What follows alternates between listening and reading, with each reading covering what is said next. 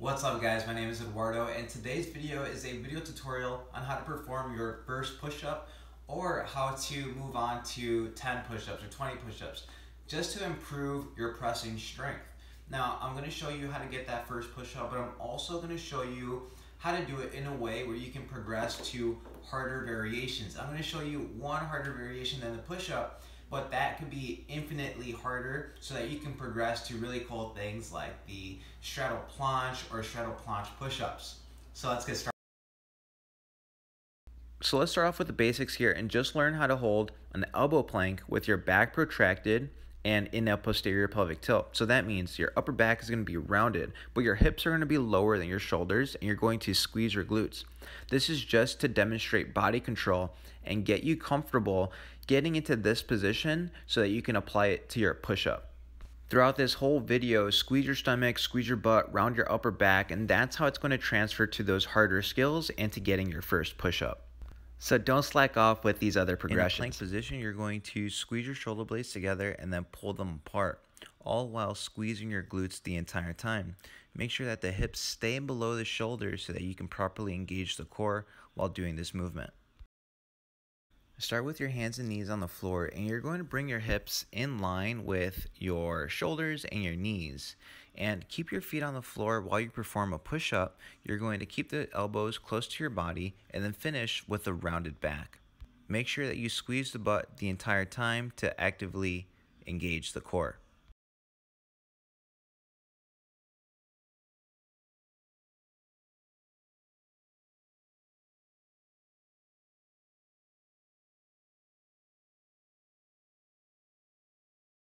This variation of push-up is a plank to knee push-up, but you're attempting a full push-up. So you're going to set up your plank position, come down to the bottom of the push-up, press up as high as you can, but if you can't make it all the way, set your knees down with control and then press back up like a knee push-up. Make sure that you keep the elbows close, your butt's tight, and you finish with a rounded upper back.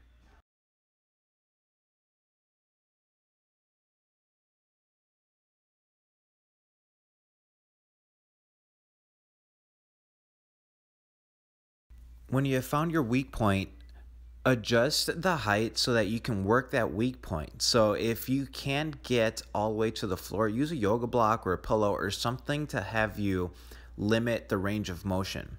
From there, perform your push-up, maintaining full control the entire time. Squeeze your butt, squeeze your stomach, and round your upper back at the top. Think of the push-up as a plank moving up and down. So you're going to squeeze your butt and squeeze your stomach while performing the push-up. Finish with the rounded upper back and make sure that the elbows stay close to your body.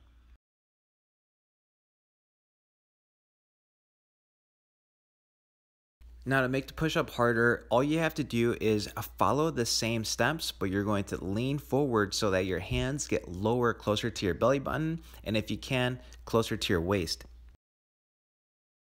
This is going to challenge your core significantly, so make sure that you hold your body alignment the entire time. Don't arch your back, and make sure that you're really challenging yourself by leaning further forward. The more forward you lean, the harder it's going to be, and the more it's going to translate to harder skills like the planche and planche push-ups. If you enjoyed watching this video, please hit the like button and subscribe if you want to watch more videos like this one. Until next time.